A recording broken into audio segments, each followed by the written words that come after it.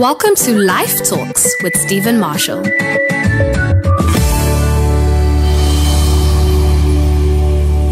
Never alone. Feelings can be tricky. Have you ever been in a crowd of people and felt alone? You probably have. I know I have. Or have you ever been out with a small group, like 2 or 3 people, but felt more alone than if you actually were by yourself?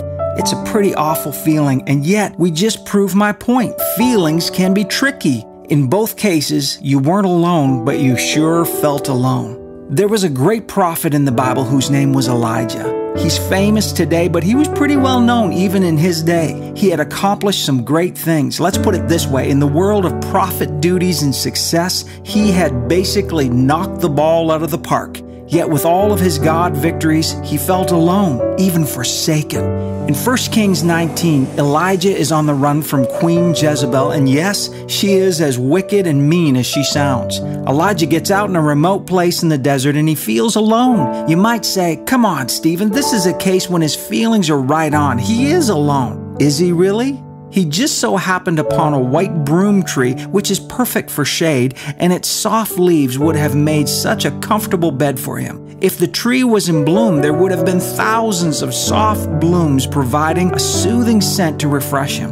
While he slept, God sent an angel who touched him and said, "Arise and eat." The angel had made a fire, bread was already baked, and there was a bottle of water there. I believe that was the beginning of the bottled water industry. God arranged that meal delivery twice for Elijah. So was he really alone? Still, Elijah struggled with his deep depression.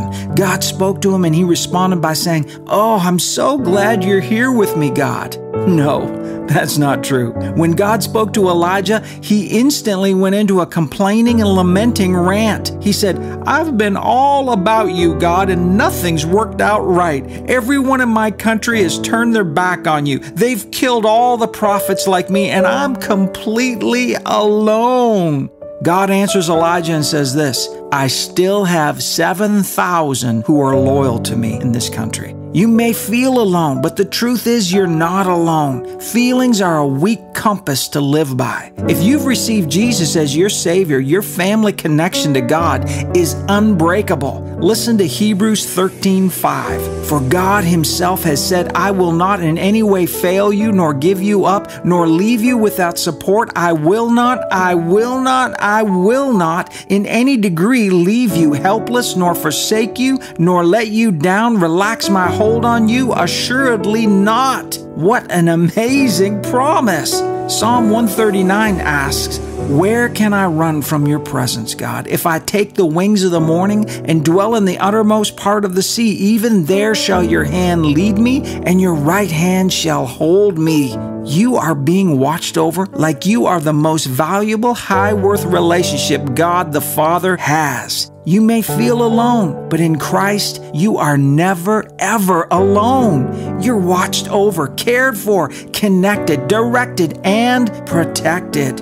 Just like Elijah, though, you have choices. You can eat the supply of bread and drink the water, or choose not to. You can rest on the bed of scented, soft leaves, or lay on the hard, rocky ground. You can believe your feelings and facts, or you can believe God's truth. You can go your own way and have God ask you, like he did to Elijah, "What are you doing here?" Or you can go the way his hand leads. But after it's all said and done, you are never alone. Let's pray the word.